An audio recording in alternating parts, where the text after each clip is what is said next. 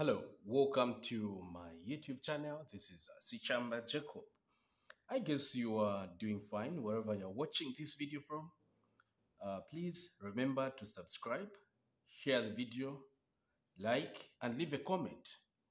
All right, so in this video, I would like to show you on how you can find the derivative of this function using first principle. Okay, so if I ask you to find the derivative of this, you just say, okay, the derivative of this is just, it will be 4x. It will be 4x. This is a derivative of this. Okay.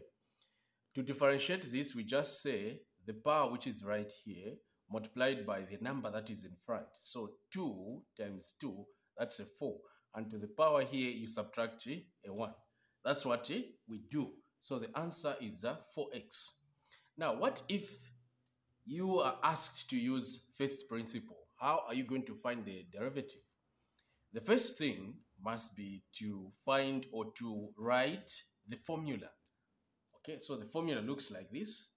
F of x, okay, is equal to prime there to show that it's a derivative, is equal to limit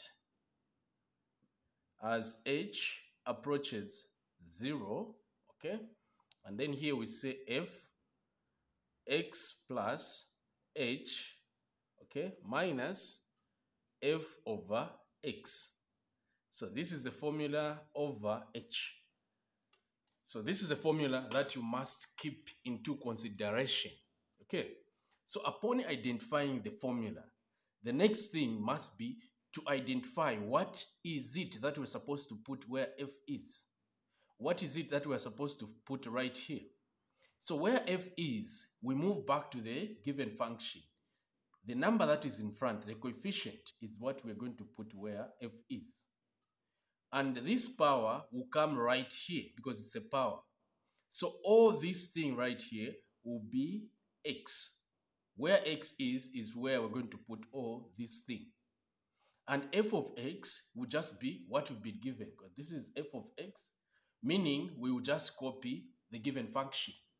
So let me just try to substitute and see how it will look like. So we're going to have f of x prime is equal to limit as h approaches 0, okay? Hopefully you're following.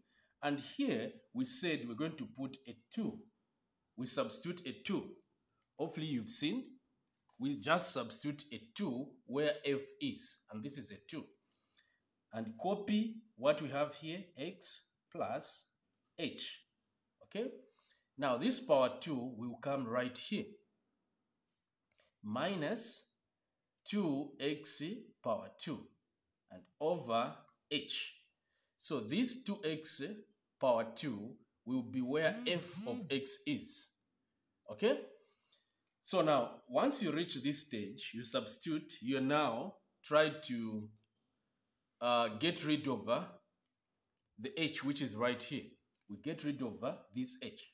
So we say equal to limit as h approaches 0. This you copy, and then you now simplify here. So we shall have a 2x power 2 plus 2hx plus h power 2. Then you close, you say minus 2x power 2. Everything over h, like that, okay? So maybe your question may be, how have I done this? Because of this power 2, you just multiply what is inside here by itself, and you get what we have here. The next thing here is just to say equal to, you now distribute these 2. We shall have a limit as h approaches 0, okay? You just copy what is here. We shall have 2x power 2 plus 4hx plus 2h power 2 minus 2x power 2 over h.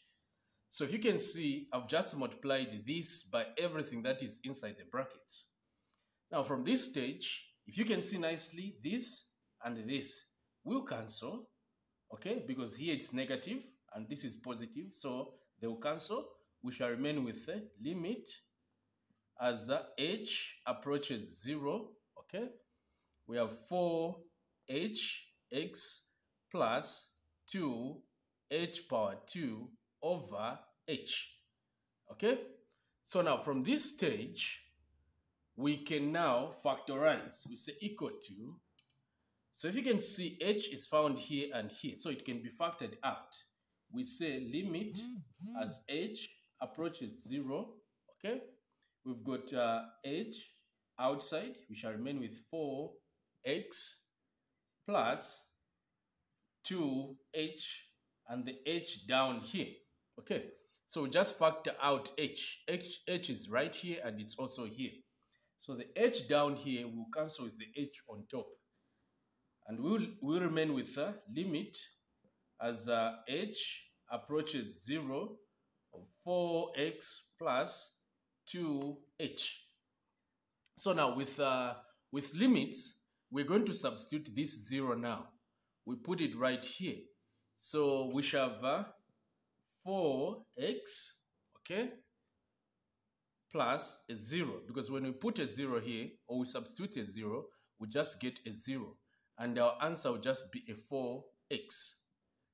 All right, so if you saw when starting, we said the derivative of this is 4x. So using first principle, these are the steps that you need to perform.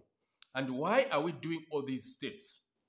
It's because we want to cancel this h, which is the denominator. Because when we substitute h here, the denominator will be a 0. And mathematically, it's wrong. We can't have a 0 as the denominator.